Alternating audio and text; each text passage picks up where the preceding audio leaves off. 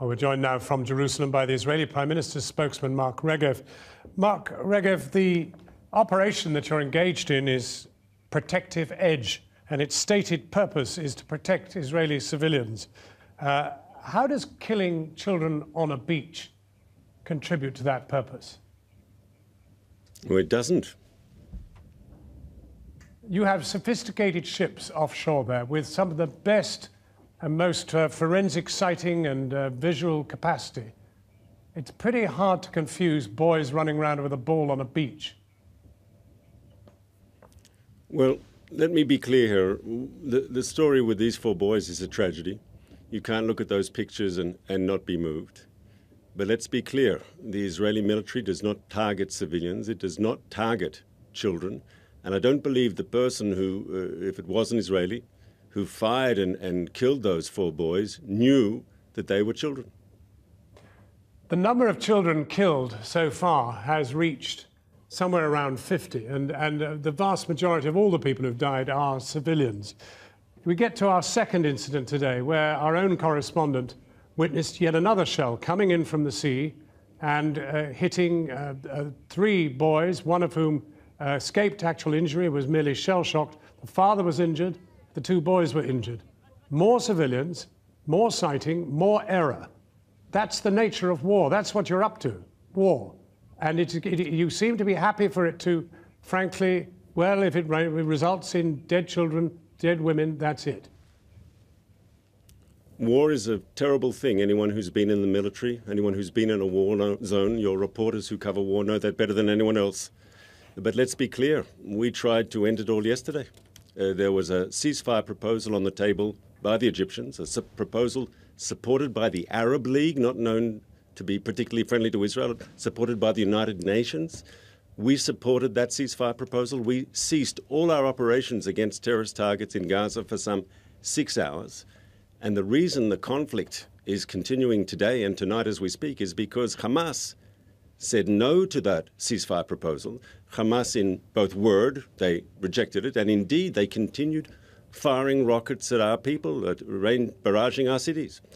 So well, I think the people of Gaza are angry. The Hamas version here is that they were never spoken to about this, because, of course, the Egyptians won't speak to them precisely because they see them as allied with the Muslim Brotherhood, whose people they've locked up in their thousands in their jails.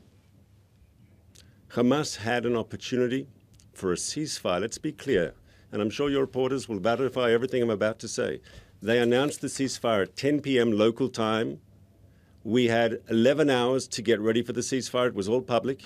Israel, the Security Cabinet, met first thing in the morning, and we agreed to the ceasefire. We ceased all hostile activity, and we actually, almost for 7 hours, though Hamas rockets continued to rain in on our cities, we did not respond because we thought maybe Hamas needs a bit of time to get its act together, to enforce the ceasefire, but they nevertheless chose to reject a UN Arab League-sponsored proposal for a ceasefire. What does that mean? Is the Arab League working for Israel? Let's be serious for a moment here. Well, let's be serious and move on from children to geriatrics and to people with paralysis, lying in a hospital at 3:30 in the morning, the El Wafa Hospital.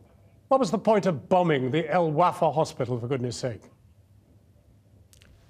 Unless I misheard, and maybe it's a different hospital, but your reporter said he was interviewing one of the medical staff and he heard outgoing rockets from the immediate vicinity. No, that was a different hospital, I'm afraid. That was a different hospital. No, but yes, but I think I understand. I said that. It could be not the same hospital. I said that.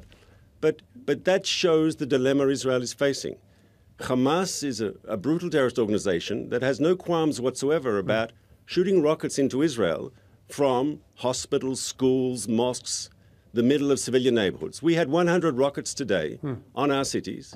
Over the last few days since this crisis started, we've had some 1,000 rockets raining down on our cities trying to kill our people. Well, I just heard from my correspondent while you were answering that question. It is indeed the right hospital, but he was there and the rockets were near the hospital, but not actually in the premises. And you bombed the premises. Well, once again, hostile fire, and we were acting to try to neutralize the hostile fire. And I think the question has to be asked here of Hamas.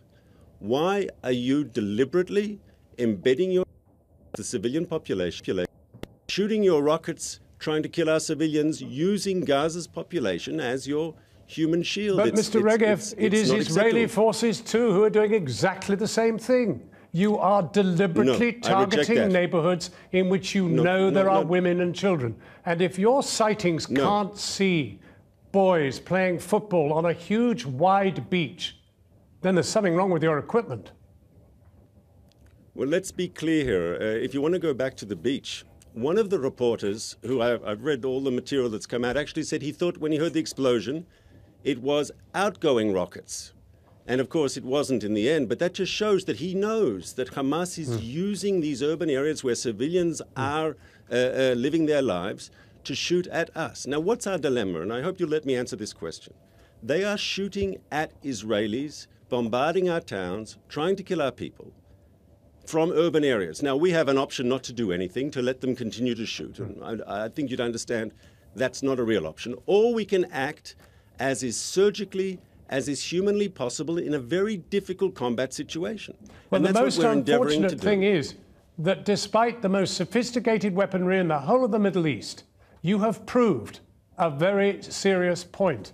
You do not have the capacity. You cannot forensically attack an urban area without killing women and children. Ergo, you have factored in that you will kill children and women. The truth is, this is Hamas's decision for shooting at us from these urban areas. That is a war crime. They should not be doing that, and they should be condemned for it, and I trust you'll condemn them for doing it. Well, it's the United Nations. It's the United Nations who have questioned whether what you're doing is perhaps a war crime. There are grave uncertainties about whether you're acting within the law. I disagree. Oh, yes. 3 days ago, the United Nations questioned very urgently whether it was Nadia Pillay who actually raised this question of whether you are, in fact, targeting people and committing a war crime thereby. It's in the air. Can I tell you, I've heard interviews with Palestinians in Gaza, and they've openly admitted they know that they are not the target of the Israeli raids, that the terrorists are the target. You had earlier in your piece, and I think it says a lot, and once again, my source here is Channel 4 News. You said that the Israelis were distributing leaflets that this area will become a combat zone and advising people to leave, and Hamas telling them, no, don't leave, stay, be a human shield for our rockets. That's the whole difference. We are trying as best as we can in a complex combat situation to avoid seeing innocent civilians caught up in the crossfire. Let me ask you a final question. You've tried 3 wars. You've tried virtually everything with Hamas. You've tried everything with Gaza. You've besieged it for 7 years. The people live an intolerable and ghastly life, and you know that better than anybody. Why don't you try one other thing? Talking. Why not talk? Why not be brave and talk directly with them? Why not? But, John, that's exactly what happened yesterday. You talked directly with them? You did not. You did not speak to them. You did not speak to them, and the Egyptians, who were the negotiators, did not speak to them. That is not speaking to Hamas. Why won't you speak with Hamas directly? You haven't got the courage. I'm not sure. No, I'm not sure that's not true. That's said. I spoke to all the relevant parties, and Mr. Regev, we're going to have to leave it there. To check that. But there's the question in the air. Thank you very much for joining us, Christian. Well, you can follow Jonathan Miller's tweets and blogs from Gaza on our website at channel4.com/news.